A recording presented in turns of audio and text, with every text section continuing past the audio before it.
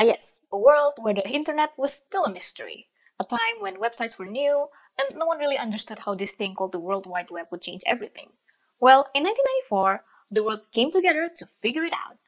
From May 25th to May 27th, 1994, the very first World Wide Web Conference, WWW1, was held in Geneva, Switzerland. But it was on May 27th, the final day, when history was truly made. Hundreds of researchers, scientists, and tech enthusiasts gathered to discuss the future of the web.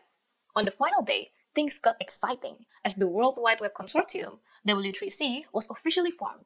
This was the organization that would define the standards for the web, ensuring it grew universally and efficiently. That final day wasn't just a conference conclusion, it was the beginning of something huge. And just like that, the very first steps toward creating a connected world were taken. What started as a handful of web pages grew into everything we know today: social media, e commerce, video streaming, you name it. Like, comment your first internet memory. Mine was going to the internet cafe. And subscribe. Or your next 404 not found error might just be the least of your problems.